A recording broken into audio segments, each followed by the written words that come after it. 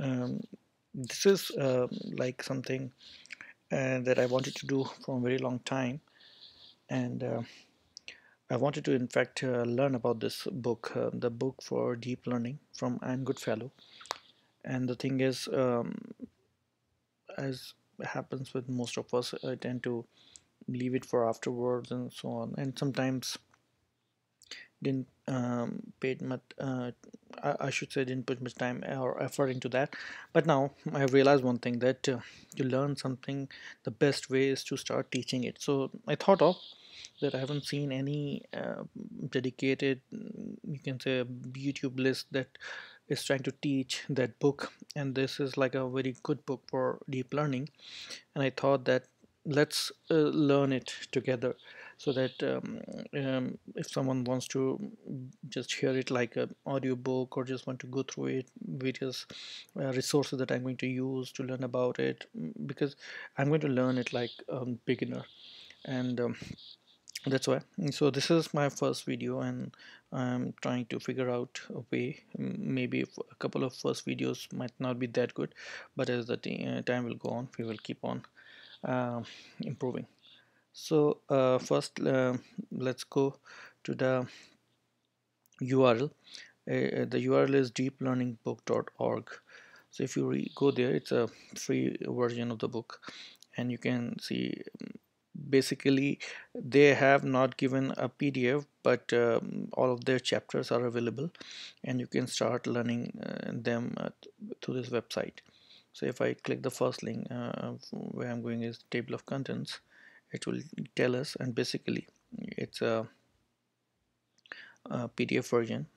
And the good thing is, although I'm not supporting it, but if you do control P and print it, then it will take some time, and then you can just save this as a PDF.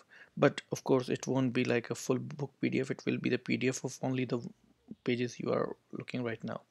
I'm not supporting it, I'm just giving you an option, because sometimes you are traveling and you may not have access, so you might save some of the pages before traveling, so or going somewhere where you don't have any access to the internet.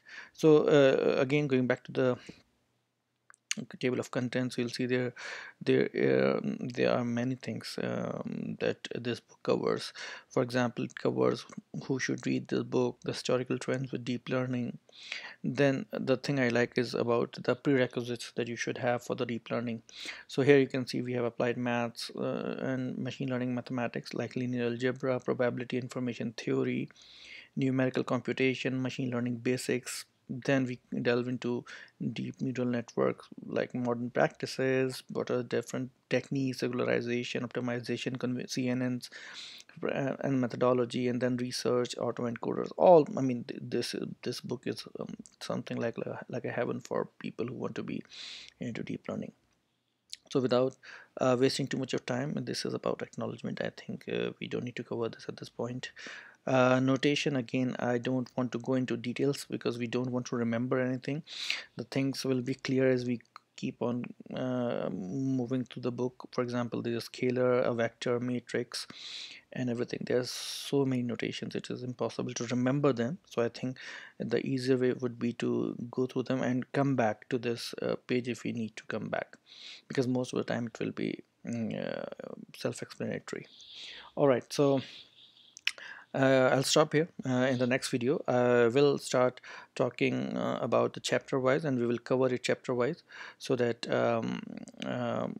there is like a playlist for every chapter. This was an introduction just to give you an idea that what I'm going to cover. Please put your comments if you would like me to continue this, and of course when the first video comes for the chapter 1, then you might see how good or bad that would be, because right now even I'm not aware of how I'm going to approach this type of thing, because I want to learn it, and this is a very good way of doing it. All right, so I'll see you in the next video. Thank you.